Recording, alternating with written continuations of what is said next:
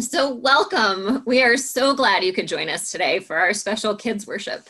Today we will have a chance to look at some art made by one of our own young people and to think about the message it shares about God and the way God is at work in the world. But before we get there, to begin, we have a call to worship from Psalm 85, which has come to be known as a prayer for peace, which is what we think about on the second Sunday in this special church season of Advent, and what we hope and pray for in our lives, in our homes, and in our world always.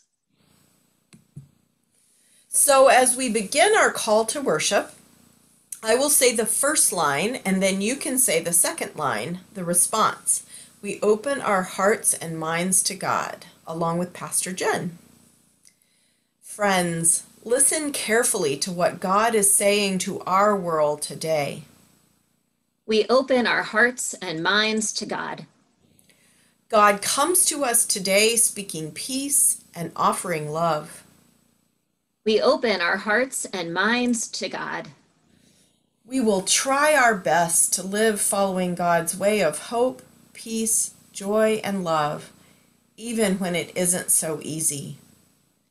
We open our hearts and minds to God. The Lord gives us what is good. We open our hearts and minds to God. So friends, will you pray with me? God of hope and peace, we thank you that you gather us together even when we can't sit next to one another right now. We thank you that you are strong and bold enough to speak words of peace into our lives and into our world that so need it. When we are worried and unsettled in ourselves, help us to focus on you and your care. And when we look at the world and the places that are hurting and lack peace, help us to know how we might share your love and follow you in what we say and do as those you call to be peacemakers. We know that when we follow you, it is possible for love and faith and blessing and peace and hope and wholeness to come together, and that we can be people who help to make that happen with the gifts you have planted in us.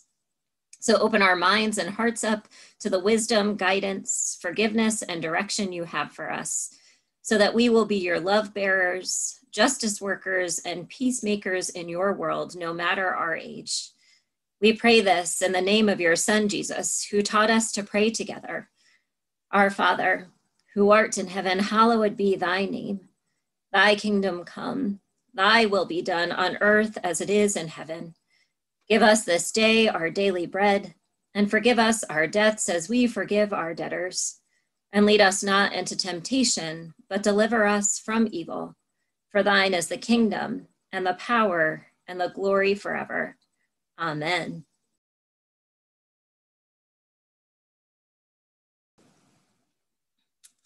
So friends, this is the Advent week when we talk about peace. Peace can be a bit of an overwhelming thing to think about, especially when we think about how Jesus said those words. Blessed are the peacemakers, for they shall be called children of God. When I think about that, I think, I know a lot of children of God, and we are not always peacemakers. But that's because I oftentimes think about peace as the absence of war or fighting in the world. And I don't know how to put an end to those things, especially not by myself. Oftentimes that fighting is about people who don't have an equal amount of things like money or oil or food or safety. Well, knowing that one of our friends at church, Ella, really enjoys art, I asked her if she might have some art she could share with us today for Peace Sunday. And she sent me back this beautiful painting you see here on your screen. She said that when she looks at it, she thinks about the gifts of the Christmas season and about how God provides. And when I look at it, I see those things, and I see animals, different kinds of animals sitting together in peace, even some who might naturally not be friends with one another. And I think about the fact that as beloved children of God, we are called to be peacemakers. So maybe there's someone you know who's having a difficult time. They're not at peace, but some of the gifts you have to offer, like a smile or a kind word or a listening ear, might help them feel a bit more at peace. Maybe you know of people who don't have enough food or clothing, so you might help buy or donate some food or some new or gently used clothes to them. And that helps them find a bit more peace and helps to keep peace for the people like social workers who are usually serving them.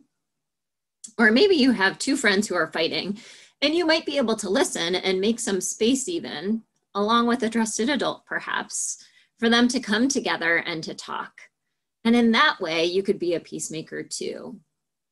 Just like in Ella's painting, the Christmas season gives us pause. It makes us stop to think about the things like hope and peace a bit more than we usually do in our daily lives all the time. It helps us to think about the gifts that God has given us and the example Jesus laid out for us about how to help others, and even to be about the work of peacemaking.